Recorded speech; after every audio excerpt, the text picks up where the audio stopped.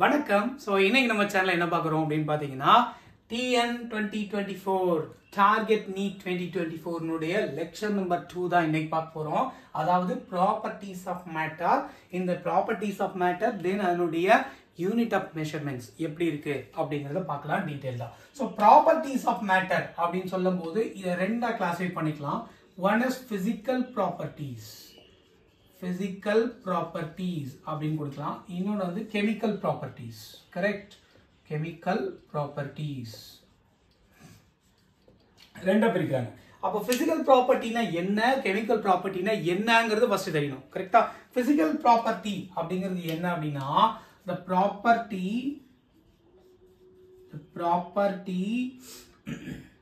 is used to measure without changing the identity. அந்த compound உடைய identity change ஆகாம measure பண்ணக்கூடிய ப்ராப்பர்ட்டிஸ் பேர் தான் என்னது பிசிக்கல் ப்ராப்பர்ட்டிஸ் அப்படின்னு கொடுக்கிறோம். அப்ப chemical properties which required if you want to measure a property there will be a chemical change to occur. Okay, so the property required to measure and required to involve in the reaction. அதாவது ஒரு reaction involve ஆனதுக்கு அப்புறம் தான் என்ன பண்ண முடியும், இந்த மாதிரியான ப்ராப்பர்ட்டிஸ் மெஷர் பண்ண முடியும், which is called chemical properties அப்படின்றோம். புரியுதா? அப்ப பிசிக்கல் ப்ராப்பர்ட்டினா அதனுடைய எந்த விதமான சேஞ்சும் ஐடென்டிட்டி மாறாம இருக்கும் போதே மெஷர் பண்ணலாம். ஆனா கெமிக்கல் ப்ராப்பர்ட்டி நீங்க மெஷர் பண்ணணும்னா அது கண்டிப்பா ரியாக்ஷன் இன்வால்வ் ஆயிருக்கணும். அப்படி இன்வால்வ் ஆயிருந்தா மட்டும்தான் என்ன பண்ண முடியும், chemical properties we can measure it. clear? Okay, பாருங்க ஃபர்ஸ்ட் பிசிக்கல் ப்ராப்பர்ட்டிஸ் என்னென்ன அப்படின்னு பாத்தீங்கன்னா ஃபார் எக்ஸாம்பிள் கலர், ஓடர், இதெல்லாம் good example for a physical property. Chemical properties அப்படின்னு பார்த்தா என்னென்ன கொடுக்கலாம், ஃபார் எக்ஸாம்பிள் ஒரு அசிடிட்டி கொடுக்கலாம். அசிடிட்டி, அப்ப இந்த அசிடிட்டி இருக்கானா இது ஒரு பேஸோட ரியாக்ட் பண்ணாலும் தெரியும். கரெக்டா? அதே மாதிரி ஒரு பேசிசிட்டி, இதை மெஷர் பண்ணோம் அப்படின்னா இது ஆசிடோட ரியாக்ட் பண்ணாதான் தெரியும். கரெக்டா? கம்பஸ்டபிலிட்டி அப்படின்னு என்ன தெரியும், கம்பஸ்டபிலிட்டி அதாவது பேர்ன் ஆகக்கூடிய கெப்பாசிட்டி. இப்போ பேர்ன் ஆனாதான் கண்டுபிடிக்க முடியும் எவ்வளவு அது பேர்ன் ஆயிருக்கு என்னங்கிறது. அப்ப கெமிக்கல் ப்ராப்பர்ட்டிஸை மெஷர் பண்ணோம் அப்படின்னா என்ன தேவை, கண்டிப்பா it must be involve in the reaction involve ஆனதுக்கு அப்புறம் தான் என்ன பண்ண முடியும், அந்த ப்ராப்பர்ட்டிஸையே மெஷர் பண்ண முடியும். அப்படிங்கிறது தான் ரொம்ப ரொம்ப இம்பார்ட்டன்டான விஷயம். புரியுதா? ப்ராப்பர்ட்டிஸ் ஆஃப் மேட்டர் அப்படின்னு கொடுத்துட்டோம். இப்போ இந்த பிசிக்கல் ப்ராப்பர்ட்டிஸை மெஷர் பண்றது எப்படி அப்படின்னு பார்க்கலாம். இந்த பிசிக்கல் ப்ராப்பர்ட்டிஸை மெஷர் பண்றதுக்கு ரெண்டு விதமான சிஸ்டம் கொடுக்குறாங்க. ஒன்னு வந்து என்ன அப்படின்னா இங்கிலீஷ் சிஸ்டம், இன்னொன்னு வந்து என்ன அப்படின்னு பாத்தீங்கன்னா மெட்ரிக் சிஸ்டம். சரியா? மெட்ரிக் சிஸ்டம் ரெண்டு விதமான ஸ்டாண்டர்ட்ஸ் அவைலபிள். ஓகேயா? இங்கிலீஷ் ஸ்டாண்டர்ட், மெட்ரிக் ஸ்டாண்டர்ட் அப்படின்னு ரெண்டு ஸ்டாண்டர்ட் அவைலபிள். இந்த ரெண்டு ஸ்டாண்டர்ட்லயும் நிறைய கன்ஃபியூஷன் வந்ததுனால தான் என்ன பண்ணாங்க, they are in need of some common standard. அப்ப scientific community they combinedly collaborated and they combinedly sit together and they analyze and they frame some unit of measurements. என்ன கொடுத்தாங்க அப்படின்னா இந்த year of 1960ல they frame SI units அப்படின்னு கொடுத்தாங்க. SI units அப்படின்னு கொடுத்தாங்க. அதாவது the international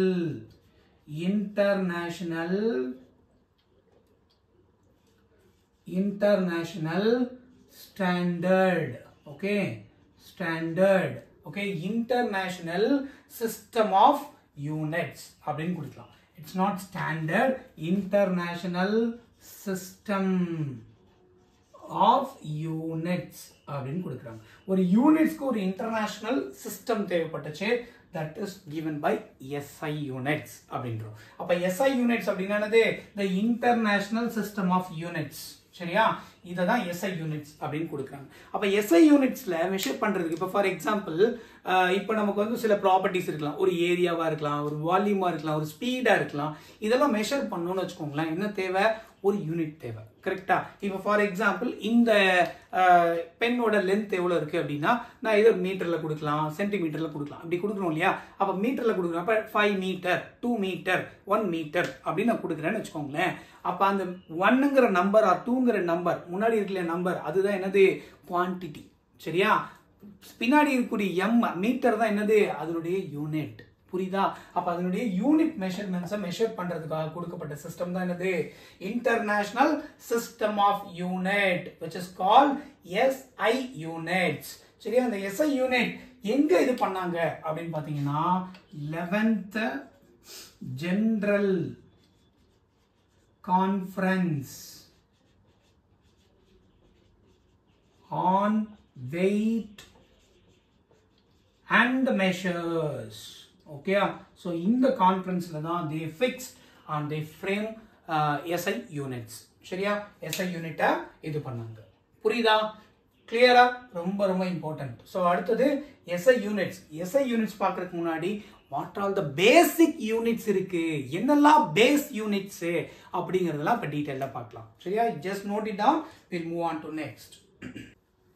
நோட் பண்ணிட்டீங்களா? கவனிங்க. ஸோ இப்போ என்ன அப்படின்னா SI யூனிட்ஸ்ல பார்க்குறோம். ஃபர்ஸ்ட் வந்து என்ன அப்படின்னா பேஸ் யூனிட்ஸ். ஓகேயா? Base units R fundamental units அப்படின்னு சொல்லுவாங்க. சரியா? Base units R fundamental units. அப்போ ஒரு 7 base units available. 7 base units are available. அப்போ இந்த 7 பேசிக் யூனிட்ஸ் எப்படி இருக்கும்? இண்டிபெண்டா இருக்கும், வேற எதுல இருந்து டிரைவ் பண்ணிருக்க மாட்டாங்க. ஓகேயா? அப்ப these are all the base units. அப்ப இந்த பேஸ் யூனிட்ஸ்ல இருந்து என்ன பண்ணலாம்? இப்ப இந்த பேஸ் யூனிட்ஸ் என்னன்னு தெரிஞ்சு வச்சிருக்கணும். சோ அதுக்கு ஒரு குட்டி நிமோனிக்ஸ் பார்க்கலாம். ஓகேயா? சோ என்ன கொடுக்குறேன் அப்படின்னா simple mnemonics. Lemma tie TIE tie the amount of luminous batteries. இப்படி ஞாபகம் வச்சுக்கலாம். சரியா? லெமா அப்படின்னா லீ அப்படின்னா LE அப்படின்னா இட் இஸ் நத்திங் பட் லென்த்னு கொடுக்குறாங்க. சரியா? ஸோ இது வந்து அந்த பிசிக்கல் குவான்டிட்டி. சரியா? இது என்ன அப்படின்னா அந்த பிசிக்கல் குவான்டிட்டி. பிசிக்கல் குவான்டிட்டிங்க என்ன? லென்த். சரியா? அதனுடைய சிம்பல், அதாவது பிசிக்கல் குவான்டிட்டி அதனுடைய symbol. Clear? Okay. So physical quantity 1 வந்து length, ரெண்டாவது என்னது? மா அப்படின்னா mass, மூணாவது என்னது?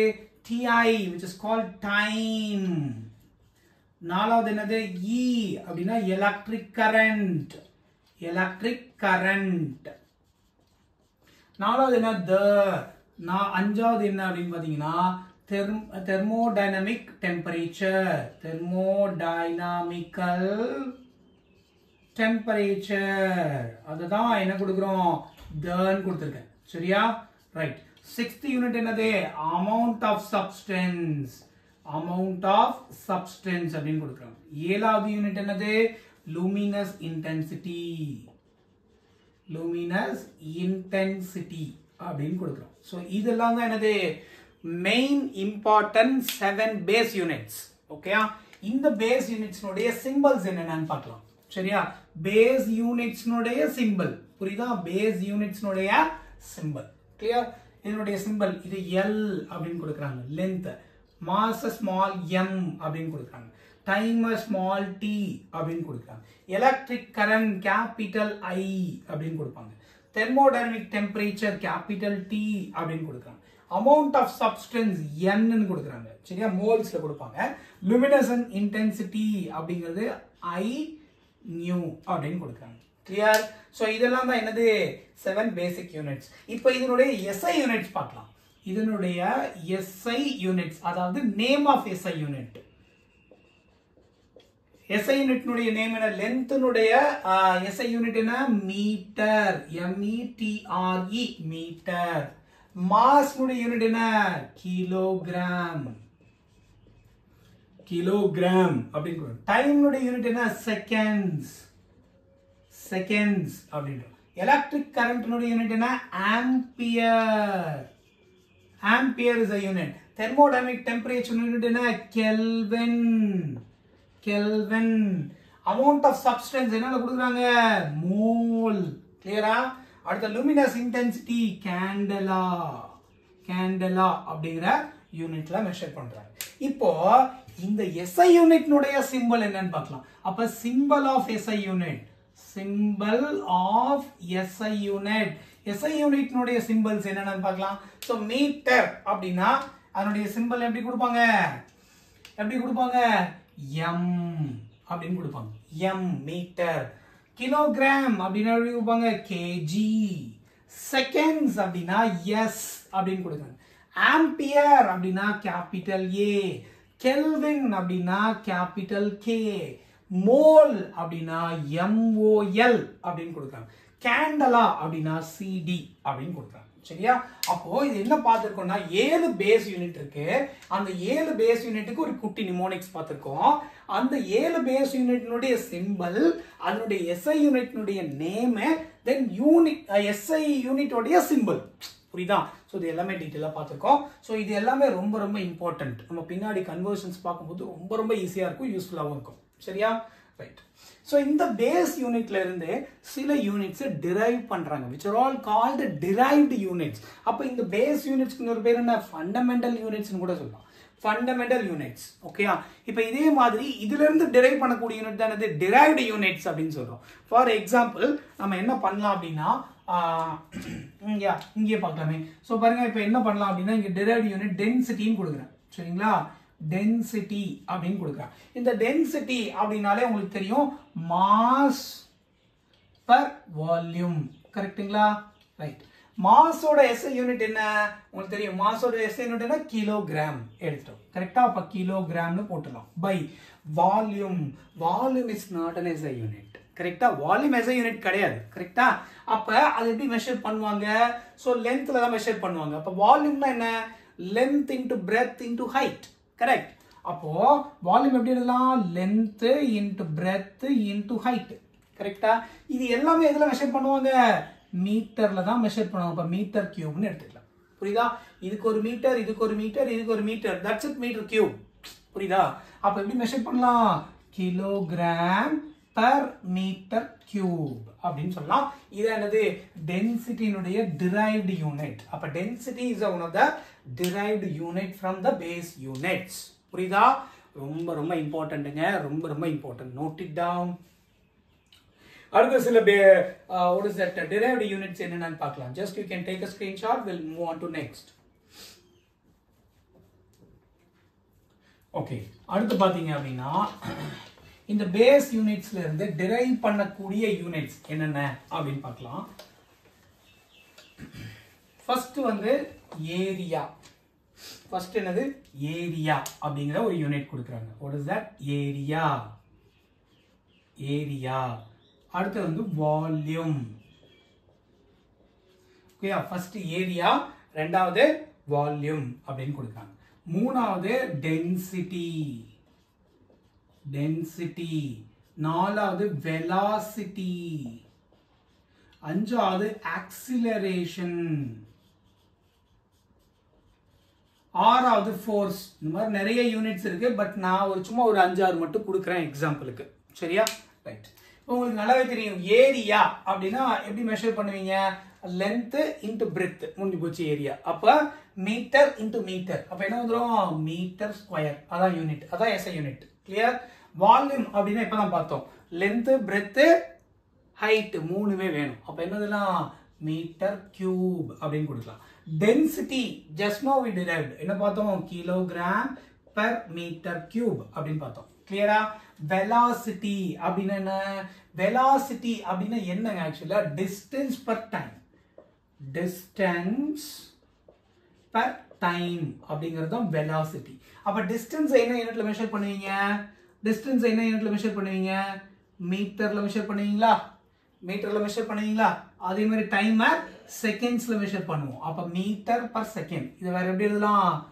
ms to the power -1 கொடுக்கலாமா? குட். அடுத்து பாருங்க, ஆக்சிலரேஷன் அப்படின்னா என்ன அர்த்தம் அப்படின்னா அதாவது speed change per time. Speed change is nothing but velocity. Correct?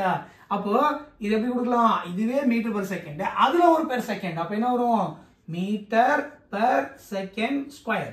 அது வேரியபிள் தான் மீட்டர் செகண்ட் பவர் -2 இப்படின்னு எழுதலாம். கரெக்டா? இது ஆக்சிலரேஷன். கரெக்டா? அப்ப ஃபோர்ஸ் அப்படின்னா என்ன அப்படின்னா mass into acceleration. Mass into acceleration, which is called force. Correct? Mass unit என்ன? Kilogram, we know that. And acceleration unit என்ன? ms power -2. So, ms power -2, which will be equal to Newton. Simple.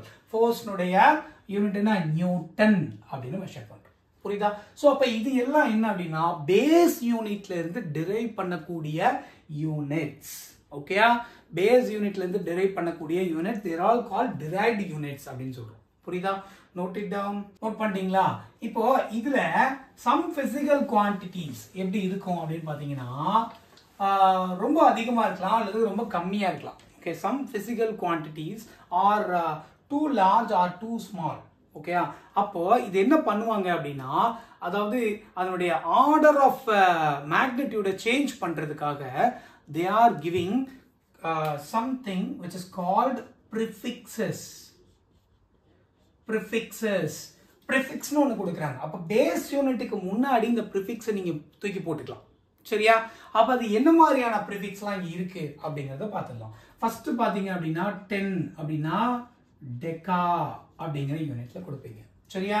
இதே 10 power -1 deci, 10 power -2 சென்டி, 10 power -3 milli அப்படின்னு கொடுக்கிறோம். இது அழிச்சிடுறேன். Okay. தென் 10 power -6 அப்படின்னா micro, 10 power -9 அப்படின்னா நானோ, 10 power -12 அப்படின்னா pico, 10 power -15 அப்படின்னா femto. Correct? So 10 power -18 அப்படின்னா அட்டோ, 10 power -21 அப்படின்னா ஜெப்டோ. ஓகே. 10 power -24 அப்படின்னா that is யாக்டோ. ஸோ இப்படி மெஷர் பண்றாங்க யூனிட்ஸ். புரியுதா? அப்ப மைனஸ்ல போகும்போது இந்த மாதிரியான என்ன கொடுக்கலாம்? ஸோ ஆர்டர் ஆஃப் மேக்னிட்யூட சேஞ்ச் பண்ணிக்கிறதுக்காக இந்த மாதிரி ப்ரிஃபிக்ஸை எங்க கொடுத்துக்கலாம்?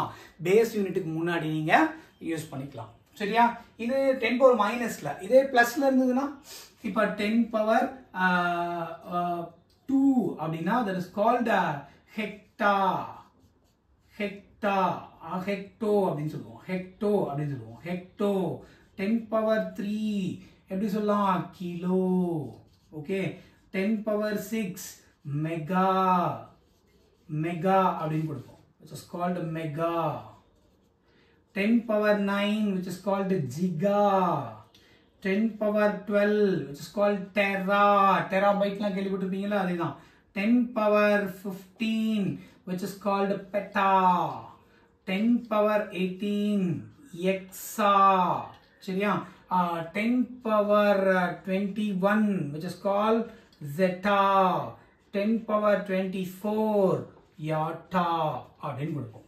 புரியுதா? சோ அப்ப 10ல இருந்து அப்படியே கீழேயும் போலாம் மேலேயும் வரலாம். -24 and +24 வரைக்கும் நீங்க கொண்டு வரலாம். அப்ப இந்த மாதிரியான ப்ரிஃபிக்ஸை நீங்க என்ன பண்ணிக்கலாம்? யூஸ் பண்ணிக்கலாம் before that base units. புரியுதா?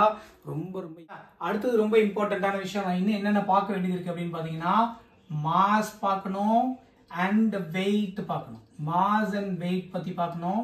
then volume பத்தி பார்க்கணும். then density பத்தி பார்க்கணும். அதே மாதிரி டெம்பரேச்சர் பத்தி பார்க்கணும். சரியா? இது எல்லாம் டீடைல்டா நம்ம அடுத்த கிளாஸ்ல கிளியர் கட்டா பார்க்கலாம். சரியா? I think so. டெஃபினட்டா இந்த வீடியோ உங்களுக்கு பிடிச்சிருக்கும்னு நினைக்கிறேன். வீடியோ பிடிச்சிருந்தா மறக்காம லைக் பண்ணுங்க. முக்கியமா டாக்டர் பாலாஸ் கெமிஸ்ட்ரிக்கு சப்ஸ்கிரைப் பண்ணிடுங்க. ஓகேயா? So thank you so much for watching. Thank you. Keep clean, go green. நன்றி, வணக்கம்.